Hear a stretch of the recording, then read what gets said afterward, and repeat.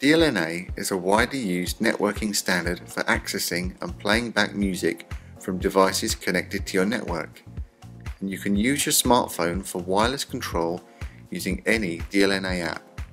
Here we are using 8-player.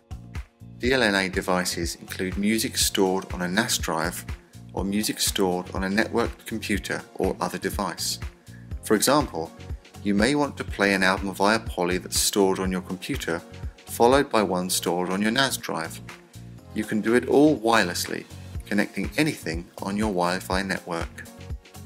It will be necessary to set up a DLNA server, but this is straightforward, and we've included a link within the description and on the Chord Electronics website.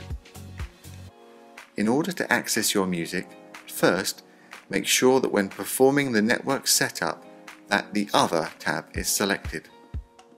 Now, when you open 8-player, you will see Poly as an output device.